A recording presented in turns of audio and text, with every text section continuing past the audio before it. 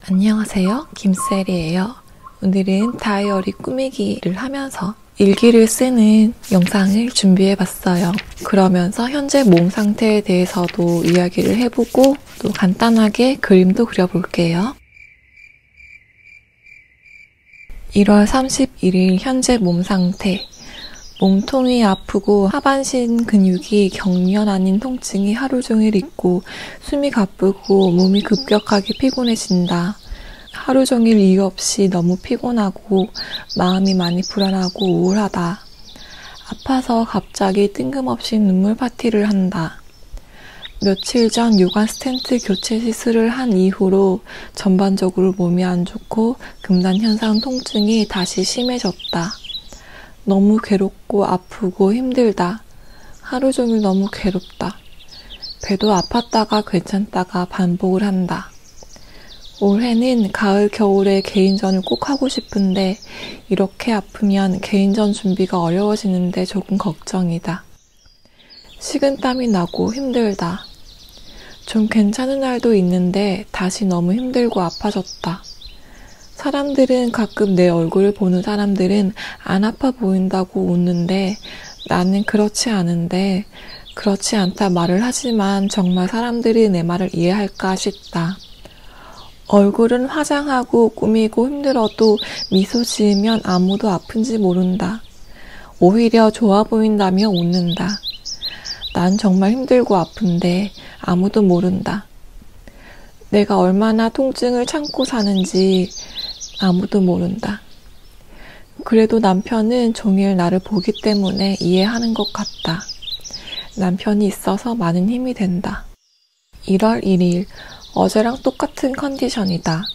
종일 괴로워서 아무것도 못했다. 너무 아프다. 금단 통증에 요관 스텐트 통증에 갱년기 증상이 겹쳐 있고 체력이 너무 저하되어 있다. 너무 피곤하다. 오빠가 광주에서 출장 다녀왔다. 나는 아파서 낮잠 자다가 저녁 6시쯤 일어났는데 오빠가 와 있었다. 그래서 좀 힘들어도 집 청소하고 설거지 빨래를 했다. 그리고 다시 침대에 누워서 통증을 참으며 하루를 보냈다. 그래도 오빠가 옆에 있으니까 마음이 조금은 안정이 된다. 1월 2일, 오늘도 힘들다. 노숙판 패치가 일주일까지 붙어 있어야 하는데 몸에 오래 붙이고 있으니 가려워서 자꾸 떨어진다. 금단 현상, 요관 스텐트 통증, 갱년기 증상, 수술 방사선 후유증 등등 통증이 요즘 더 심해졌다. 4, 5일간 극심한 통증으로 아무것도 집중이 안 되고 통증만 열심히 참으며 지냈다. 며칠 전엔 오빠가 차려준 밥상 앞에서 아프고 서러워서 계속 눈물이 났다. 아픈 와중에 3, 4월에 갑작스럽게 잡힌 전시 준비를 해야 해서 마음이 조급하고 불안하다고 말하니까 오빠가 그냥 하지 말라고 그렇게 말했다. 그래서 그 말에 용기 내서 갤러리에다가 이번 전시는 못하겠다고 연락드렸다. 갤러리에선 기분이 많이 상한 눈치라 마음이 너무 좋지가 않다. 그렇지만 이런 몸 상태로는 전시를 급하게 준비를 할 수가 없다. 천천히 준비해서 원래 계획했던 대로 나중에 전시를 해야겠다. 빨리 통증이 괜찮아지면 좋겠다. 이렇게 아픈 걸 아무도 이해를 못하는 것 같아서 더 우울하다. 아프니까 마음까지 괴롭고 불안하다.